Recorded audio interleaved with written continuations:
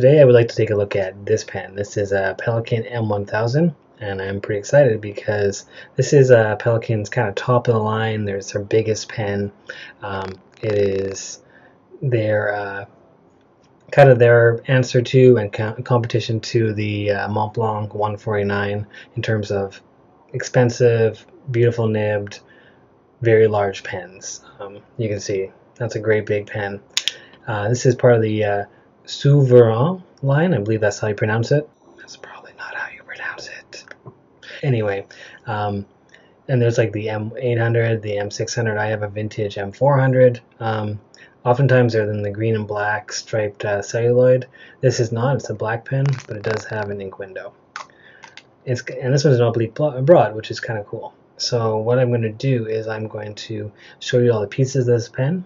I'm going to give this pen some ratings out of 5. I'm going to rate the design, the comfort, and the writing experience. I'm going to do a writing sample, and then we'll be done. So let's take a closer look at this pen. Okay, so let's take a look at this pen. We'll start with the cap.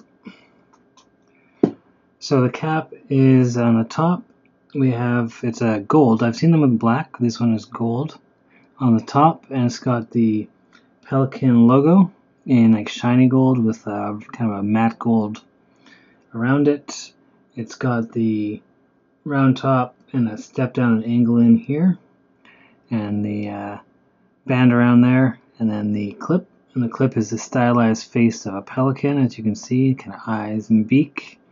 It's a good clip. Not the tightest clip, but you know, it works. It's a straight cylinder.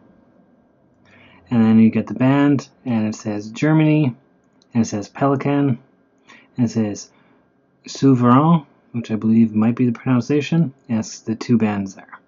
So there's your cap. So for details on the cap, we have the Pelikan face and beak, and on the band we have Germany, Pelikan, Souverain, which I believe is how you pronounce it. And you got the pen itself, and as you can see, it's a really big pen. Actually, I believe it is larger than the Mont Blanc 149. So the body of the pen looks like it comes out a little bit there and tapers down. There's a step, the 2 gold bands, and the end cap, which is a piston, which works the piston filler. It's the piston filler pen. Now, because it's full of ink, you can't really see here, but this here is a ink window, and that way you can tell how much ink you have in your pen. Lets you know if you're about to run out. So for details on the nib, we have the 2-tone, we have the oblique broad on the top, we have the scroll work, we have the Pelikan logo in the gold on the silver tone. We have 18C 750, 18 karat gold, OB for oblique broad, and then the symbol there, and this great big feed. Hi, you may be thinking, weren't you wearing a different shirt before? And the answer to that would be yes, because I'm filming this on a different day because, like a great big dumb idiot that I am, instead of recording the part where I gave the pen ratings, I recorded the part where I was leaning in and turning off the camera. Anyway, so let's give this pen some ratings out of 5. For design, I'm going to rate this pen a 4. It's a very classic design. Black and gold, I've said several times, are not my absolute favorite designs for a pen, but this has a lot going for it. It's got the nice step down on the top cap there, the Pelikan nib, and it's an impressive pen, and everything is really well made. So design wise, that's great. It just feels really, really well made. You can tell that this is a quality pen just by holding it and just by using it. For comfort, I'm going to give this pen a 3.5, 3.75, really. Still a bit big. Same thing for with the Mont Blanc 149. It's just in my hands. I can see why people with really big hands would feel really great. In my hands, not perfect.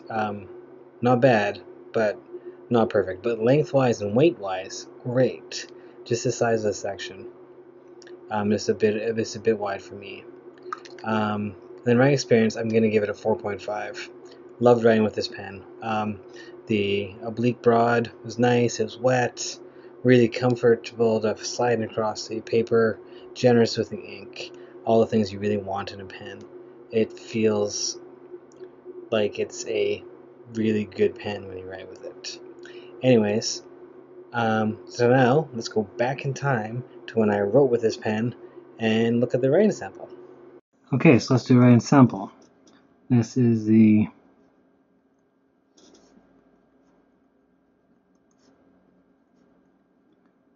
M1000 Silverall. There's dots in there. It's got the oblique broad, and I got Mont Blanc lavender in it. So let's do some writing.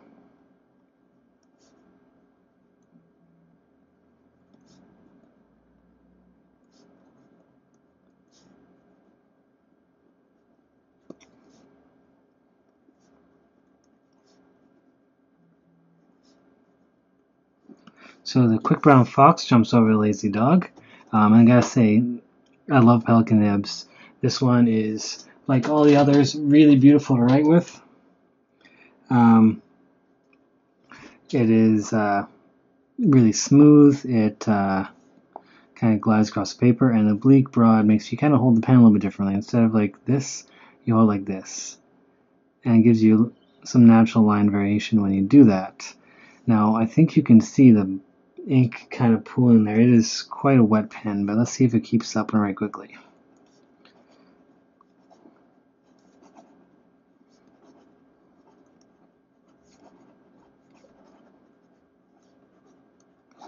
Okay, so it does keep up. There's a couple spots it looks like it's skipping, but that's just me not holding the pen correctly because I'm not really that used to it. If I was, that wouldn't be a problem, I can tell you. It is definitely putting out enough ink. And is it wet? Like, yeah, it is wet.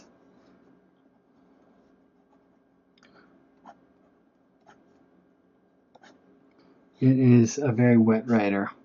Now, I can tell you just by writing it, you can kind of feel a give. It's got long tines and it's an 18 karat gold, so it has some give and flex to it, but you can squeeze out plenty. And I'm barely giving it any pressure at all. It just does it almost on its own. Really nice to write with. So yeah,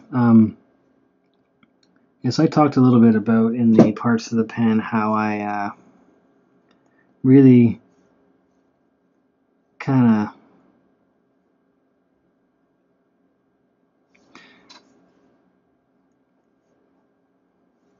give it some fancy dude here.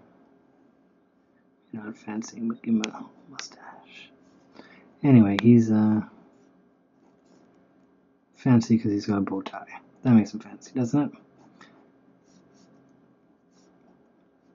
Yeah, I gotta say that Pelikan makes nice pens. Really, really nice to write with. And the size, like, yeah, it's a big pen, and but I gotta say that I do prefer, however this design is, even though it might be a bigger pen than the Mont Blanc 149, I do prefer this one in my hand. I still find it a bit large, honestly. It's I really want to try an M800. Actually, I think that would be really my size of pen, just from what I think. I'm actually really want to, kind of my dream pen right now is that black and gray M800. The name of it is like kind of slip my mind. I'll write it in the description of the pen. But anyways, that pen, just from the looks alone, is kind of my grail pen at the moment. That's the pen that I most want to try. So hopefully I do get a chance to before too long. Anyways, thanks for watching. If you like the video, hit the like button. Feel free to subscribe. There's plenty of videos on my channel. There's plenty more coming. Pen reviews, drawing videos, some other stuff I'm thinking about. But in the meantime,